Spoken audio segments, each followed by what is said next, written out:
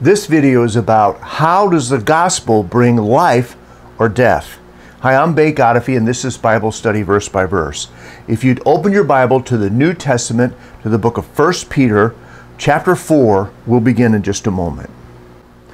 1 Peter chapter 4, verse 6, how does the gospel bring life or death? For this cause, it says in verse 6, was the gospel preached also to them who are dead, that they may be judged according to men in the flesh, but live according to God in the Spirit. For this cause. And for this cause refers back to the previous verse in verse 5. There it says that unbelievers who judge people who've become Christians and whose lives have been changed, the unbelievers who judge them are going to be judged by God. And they will have to give an account to God for that judgment. So for this reason, the gospel is preached to them, that they can recover themselves out of this error. And in our verse, it talks about people who have the gospel preached to them being judged according to men in the flesh. That is not good. If you're judged by God and you're found wanting, you end up in hell. But live according to God in the Spirit. So, for this cause, the gospel is preached to them that are dead. The cause is to give the people that stand against Christians as they proclaim the truth and live out the truth before them, to give them another chance. And for those people who are dead in their trespasses and sins, to give them a chance to repent and to turn to God. Both of these causes are a mercy from God.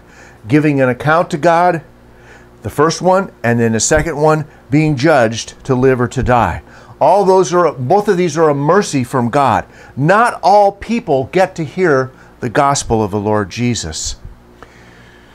This verse says, it's preached to those who are dead. Well, what in the world does that mean? How do you preach to dead people? Well, this has to do with spiritual death. The whole human race has fallen into sin when Adam fell. Romans chapter 5, verse 12, because of Adam's fall, sin passed upon all men, and all men are sinners. That's where we're born. That's where we live. And if we die there, we're dead in our sins, and we're punished for God for our sins. Unless God acts on our behalf to give life where there's death, there's going to be no salvation for us. There's no new birth. There's no relationship with God. There's no eternity with Him. That has to come from God. So we preach to dead people. I do this all the time in my ministries. I preach to people who are dead. I know they're dead. I was once dead. They're dead. And God takes the word that's preached and gives them life. Ephesians 2, verse 1 and verse 5 says this, and you hath He quickened, or made alive. The King James Version adds that idea of being made alive to make it make sense. And you who were dead in trespasses and sins. That's us. He's talking to Christians here. Christians were dead in their trespasses and sins. That was our address, death, before God saved us.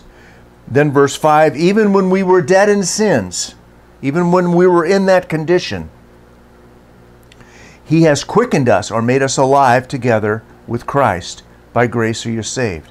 How is it you got saved? It's not because you were so smart. It's not because you could figure out the gospel. It's not because you had a corner on God. It's not because who your parents were. It's not because someone twisted your arm to do it. It's not of the will of the man. It's not of the will of the flesh. It doesn't have to do with any of these things. It has to do with God's sovereign purpose and grace to save a people for Himself through His Son, and Him granting life to those people. So when the word is preached, and that's our job, to preach the word as accurately and as faithful as we can to people, whether it's from a pulpit, or whether it's in a Bible study, or whether it's one-on-one over coffee, talking to somebody about the gospel, making sure that you're correct in what you say to them, and giving them the truth of God's word, using God's word to speak to them. And in all of that effort, God the Holy Spirit has to grant life to that person. That's the way it works. We're laborers together with God. We do our part. God does his part. He brings life through his word. That's how it works. When the gospel is preached, it does one of two things. It further condemns the person who hears it. That's what this is saying, that they may be judged according to men in the flesh. When you hear the gospel, you're worse off if you do not respond to it, if you do not come in faith to the Lord Jesus Christ. And the other thing it does is it saves people. If you attend it, if you listen to it, if you hear it, if God gives you life through it, then it brings you to him. So if you don't believe it, you're damned. If you do believe it, you have life. Jesus talks about this in Mark 16, verse 15 and 16. He says, and he said to them, go into all the world, this is his commission, preach the gospel to every creature. He who believes and is baptized shall be saved, but he who believes not shall be damned. This is what the Word of God does. This is what the gospel message does. It brings life or it condemns a person to death. So, preaching to dead people, everybody that needs the gospel, everybody that's unsaved is a dead person spiritually. They need to hear the gospel message. This is what happens when the gospel is preached.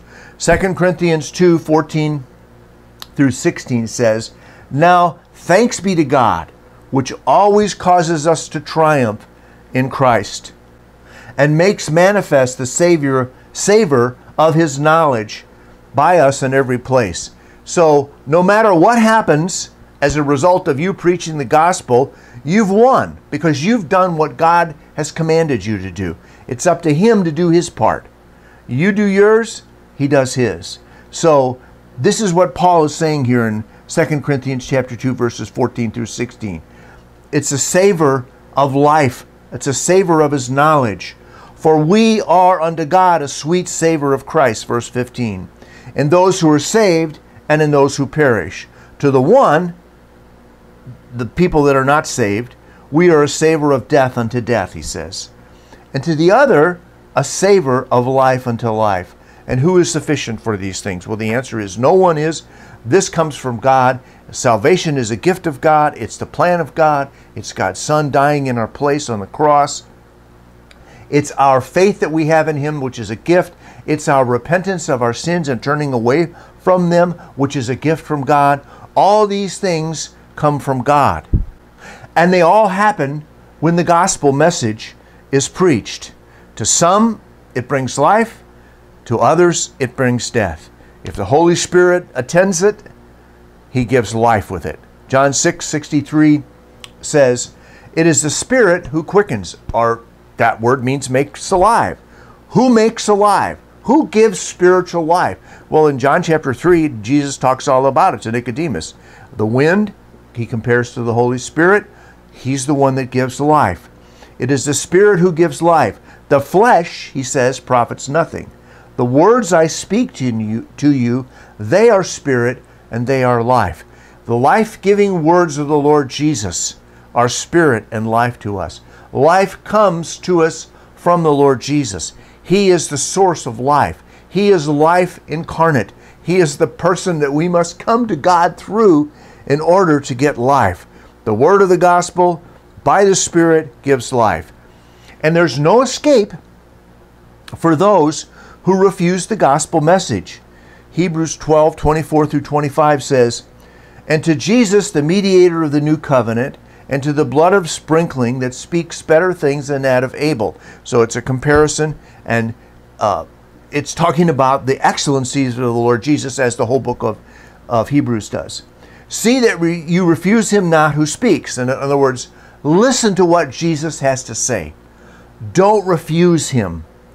For if they escaped who refused him who spoke on earth, that is Moses and the law and the prophets and all those people that came before, if you heard them and you refused, you died. If they did not escape who refused him who spoke on earth, much more shall we not escape if we turn away from him who speaks from heaven. That's the idea. There's no escape for us if we refuse the gospel message. So, what is this talking about in 1 Peter chapter 4, verse 6? Gospel being preached to dead people.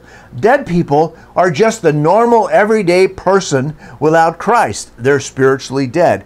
We preach the gospel to them, and it has one of two effects. It either condemns them or it gives them life. That's our job. The condemnation of unbelievers through the gospel and the salvation of believers through the gospel. Life and death are in the gospel. Hear it, believe it, and live, or reject it and die. There is no excuse for those who have heard the gospel message and have rejected it. Thanks for watching. I hope the Lord saves you as you commit yourself in faith to the Lord Jesus Christ. I have hundreds of Bible teaching videos on my YouTube channel. You can click the red circle icon below to go there. Then you can click on the playlist and select the videos you'd like to watch. If you have questions or comments about this video, you can email me at, all one word, BibleStudyV@gmail.com. And please don't forget to subscribe to my channel for more Bible study, verse by verse.